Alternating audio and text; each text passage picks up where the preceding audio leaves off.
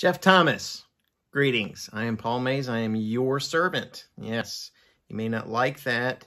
You may not consider that to be the case, but I am indeed your servant. I'm going to look at your comments and provide this feedback for you in this this recorded teaching video. I love you. I'm sad for you. And I'm going to give you some biblical truths that I hope you will consider carefully and honestly. Let's see. Yeah, I guess we'll just use this one. All right. Paul Mays, Acapella Hymns and More. That's me. Paul. There is no one way of salvation. All paths are valid. Thomas, quoting you. I am the way. Not I am the one of the many paths that you can take. That's Jesus, the Son of God, having all authority, Matthew 28:18. Who told you that? Okay, you say there's no one way of salvation. Jesus said in Matthew 7, broad is the way to destruction, and many there be that go in and out. Narrow is the way to eternal life, and few there be that find it.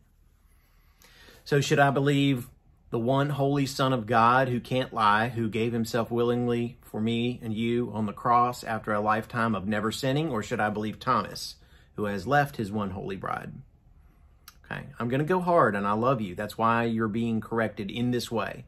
See, there's something I'm noticing here. You have left the one holy bride, and that's not good enough.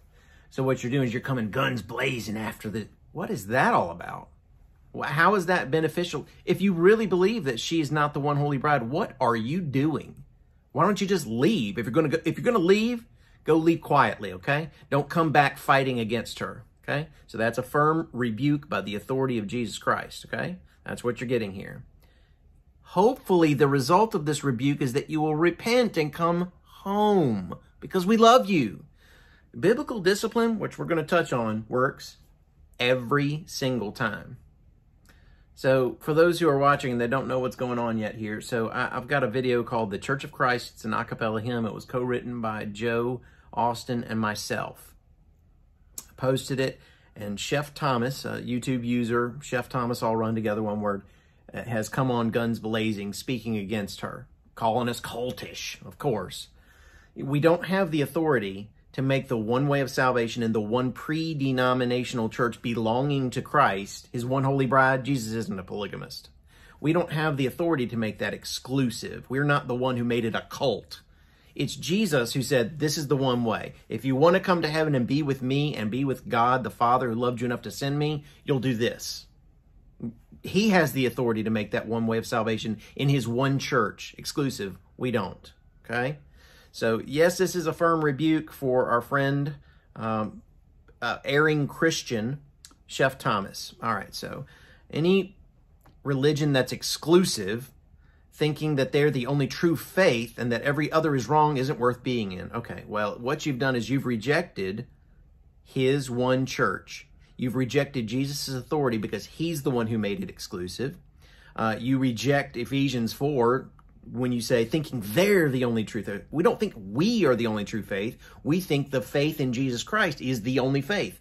The Bible says there is one Lord, one faith, one baptism in Ephesians 4:5. So we actually believe that, and that is our faith in God, in the one faith of Jesus Christ. It's called Christianity. That's what it's called. So you've actually pushed against, the authority of Jesus, Ephesians 4:5, which is again Jesus, and that every other is wrong. Well, there isn't every other. There's only one faith. That's not an opinion. That's Ephesians 4:5. God-breathed fact. Completely sufficient God-breathed word says that there is just one faith. Ephesians 4:5, 2 Timothy 3:16, 17. If God exists, really? I'm just going to go right here. You know what genetic code is? The DNA, the genetic code? Code can't write itself, right? Okay, enough said. There's a God. He breathed us out. He spoke us into existence. A design indicates a designer. We have a genetic code. Code can't write itself. It was written by God. So yes, there's a God. If God exists, it wouldn't pick one exclusive group. Yeah, his bride. Yeah, he said, here's the one way. If you want to be saved, you will do this. We obey. We're that one church. Yes, his church is exclusive. And everyone else, and send everyone else to hell forever. Yeah, anyone not obeying the gospel will suffer flaming fire in the vengeance of God. That's 2 Thessalonians 1:8. The love of the God the Church of Christ worships. Okay, we worship God. Is a fear and control-based love. Fear God and keep his commandments, for this is man's all. Ecclesiastes 12:13. Yes, it's proper reverence. Yes, and fear for the one who spoke you into existence and has the power to do whatever with you he chooses to do. So yeah, it is fear-based. It's also love-based. Wow, God had the power to speak me into existence and this whole world and the intricate water cycle and the intricate dance of the heavens. And yeah, he's awesome. I want to be with him. Wow, that's the love of God. Oh, I have the fear of God too? Yep, that's the proper combination of love and fear. He's awesome and I want to be with him. I want to submit to him. I want to obey him. I want to revere him and worship him. That's biblical love and fear. Yes, we fear God. That's our whole duty. Ecclesiastes 12:13. Do everything for me. Worship me. Well, yeah. Please me. Well, yeah. He's worthy of praise. Don't think for yourself. Well, of course not. Of course, don't think for yourself. Now, what you're trying to say is something different from what the Bible teaches on this. It is not in man that walks to direct his own steps, from Jeremiah. And there's a way unto man that seems right, but that way leads to destruction. That's what you're leaning on. That's what you're relying on. You have made yourself your own God. Yep. But when we love God and fear God and properly revere God, we're going to look at his word that completely equips us, 2 Timothy 3:16, 17. We're going to be like, yeah, I want to be with God. I want to do what he says right, because it's not within me, from Jeremiah, to determine what is the right thing to do. I'll go to his word because he loved us enough to give us the parameters for a healthy spiritual, healthy physical life. So I can be with him. Yes. Amen, somebody. That's good stuff right there. Don't think for yourself. Don't rely on worldly understanding. Well, lean not on thy own understanding. That's literally what God told us. Wow. Unbelievable. Don't associate with the world. Well, we're supposed to be apart from the world. We are set apart. We are a peculiar people. It's weird. I'm weird to you because I actually think, wow, I should serve God and I should fear God. Yeah, that's weird to you. Yeah, we're peculiar people, all right. Only me. God is a jealous God. What passage is that? I've referenced a couple and didn't give you the book, chapter, verse designation because I didn't have it right here yet. I will. I'll keep going until I get it all up in there. Let's see. Jealous God.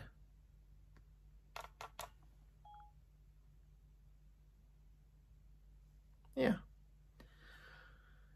For the Lord thy God is a consuming fire, even a jealous God. Yeah, it's me. Yeah, and he's worth it. He's worthy of it. We better. It is all about me, meaning God. Yes.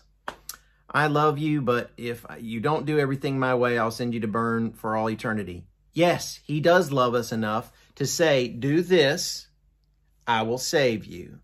Yeah, live this life, and I will save you. Yeah, do this, and I will apply the blood of Christ, live the Christian life faithfully, part of the one faith, the one way of salvation. Yes, in my one pre-denominational church, the one that my son purchased with his own blood, which is in existence hundreds of years before any denomination. Yes.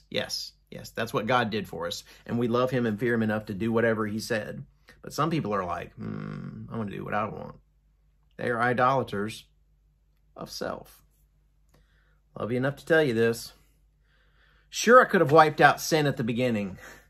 He did. He sent Jesus. That's how he wiped out sin at the beginning. He planned Jesus and the church and his blood. Jesus and God planned that out before all time. So he did what you're claiming he could have done, but he didn't love us enough to do. Yeah, he did. But humanity had to suffer at my hands. No, humanity had to suffer at their own hands, just like you are now.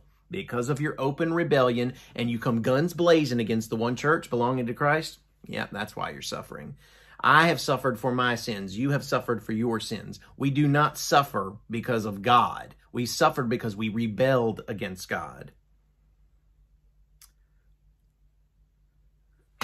But humanity had to suffer, and I had to kill my own son, because I had to show you how much I love you.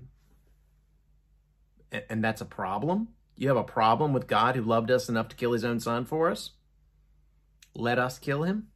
You have a problem with that? Open rebellion. That's what you're practicing.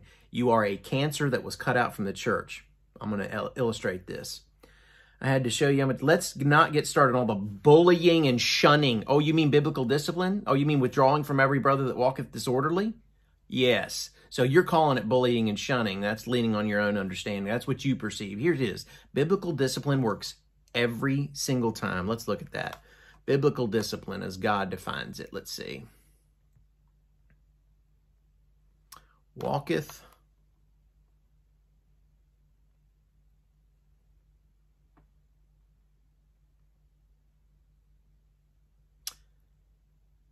disorderly. And now we command you, brethren, 2 Thessalonians 3:6, in the name of, by the authority of, our Lord Jesus Christ, that you withdraw yourselves from every brother that walketh disorderly, and not after the tradition which he received of us. I'm willing to bet that you were probably corrected. You got your feelings hurt, you got your hackle raised, your pride stepped in, and you didn't want to repent of whatever it was that you were doing that caused them to say, hey man, you need to get right with God. Instead, you rebelled, and then they withdrew from you. So they followed the biblical pattern, likely. I can't say for sure, I wasn't there. However, judging from your words here, we know exactly who you are. Yeah, you're in open rebellion against God. The Christians loved you enough to rebuke you by the authority of Jesus Christ, and you did not repent. And then they're like, fine, we're going to do what God said. We're going to obey God no matter what. We're going to obey God by loving you in rebuke. We're going to obey God by loving you through withdrawing from you walking disorderly. 2 Thessalonians 3:6. Look, I love you, man. You are in open rebellion. If you're not going to repent, go away quietly. You understand? Stop causing problems, more problems than you were causing before. Biblical discipline works every single time. Every time. Either you repent, which is what we love you enough to encourage you to do, or you are cut off so that you do not infect the rest of the body with your open rebellion. Every single time biblical discipline works. Yeah, I'm going guns blazing against you because you came guns blazing against the church, speaking against his one holy bride. So you can repent now, okay? That's your option. Repent. Happened to all the bullying and shunning, other trauma has happened to me and others. Look, that's a snowflake right there. Oh, don't tell me I have to stop sinning. It'll hurt my feelings. Yeah, that's what you're getting right here. Hard, firm, loving, biblical rebuke. All while the church members stick up for each other. Oh, you mean we are united in the doctrine of Christ? Yes. And blame the victims for being worldly. Oh, so now you're a victim. There's your snowflake right there. It's sad, disgusting. I fear for you. Yeah. So this is why this was made for you. It's out of love and fear for your immortal soul. Stop speaking against his one holy bride. Stop living in open rebellion, claiming there are multiple ways when Jesus said there's one. Stop claiming that all faiths are valid when God said that there is one faith, Ephesians 4:5. Just stop. If you're not going to stop, if you're not going to repent and come home to his one holy bride, stop going guns blazing against the one holy bride of Jesus Christ. Stop. Firmly, you have been rebuked. Stop. What we want you to do is repent and come home. This is the firm rebuke you need. You do. When you repent and come home to the bride, let me know. Yeah, come to me and tell me, Paul, I needed that firm rebuke because I was living in open rebellion.